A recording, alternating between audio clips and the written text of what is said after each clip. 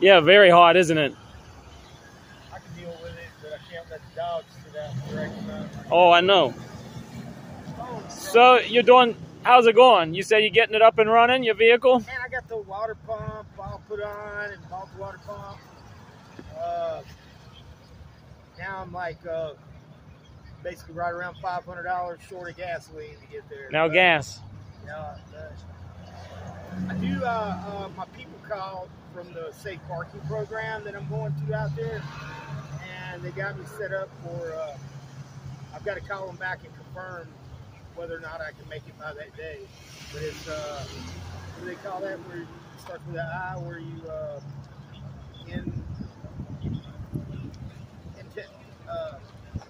I don't know, wherever you go and you should give them your ID and you fill out all the papers and stuff like that to get into a program. Yeah.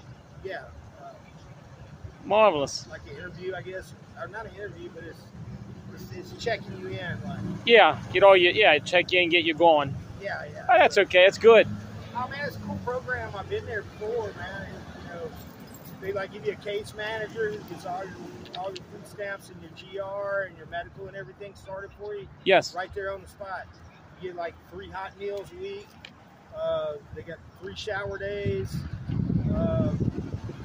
Come at 5 something at night. You got your designated parking spot, and got like security guard and all that that's there to let people in and out of the parking lot. And yeah, it's wish there was more of them around the country like that. Yeah, what is it called? Safe parking program. Safe Parking program. Safe parking program. That's good. Yeah, because it's basically illegal out there to live in your car. So they started these programs like churches and stuff. Yeah. And one of them's like Jewish Family Services. They're really good. And then they got another one. I forget the other one's name. They're all right. And what state is that again? California. California. Yeah. It's San Diego. That's a good program. That helps a lot of people. Yeah, and then like, then when you go through food stamps, you automatically get insurance right on the bat. Yes. Insurance, and then you get your cash aid, and I think it's $7.79 now. So that's something to get by. I get by on that, and then almost $400 in food stamps. And then the cool thing about out there is their food stamp card you can use at McDonald's, and it's got a hot chip in it where you can get hot food with it. Very good. Well, I put you under here. I didn't deem you, say, as a homeless man. I deemed you as a traveling man. I am. So your history life is more of a traveling man. Yeah. And I deemed it like sometimes you see people sitting out in front of stores and they're trying to raise money for their group or fraternity, whatever they're doing. You're here, you travel, and as people feel the desire to give, they stop and give, and that's basically what would be the life. Well, I started out, I actually had my travel money and everything. Yes. But due to circumstances with old ride, it just kept one breakdown after the other. But the water pump's doing really good so far. Yeah. And kind of wiped me out on that. And then before that was almost $700 to get the ECM put in. That's the brain box. And that just kind of knocked me all out of whack. But where I was living at, I got tired of being there. Yeah. And work started slowing up, starting to get hot. So I said, yeah, I'm going to go out to California. And plus my advocate for my disability got in touch with me. Like, you got to come do some more doctor appointments so that I can push your disability through. And I said, well, where I'm at, I don't have no insurance, you know. And she said, well, I get back out here and get back on the insurance and go make doctor appointments.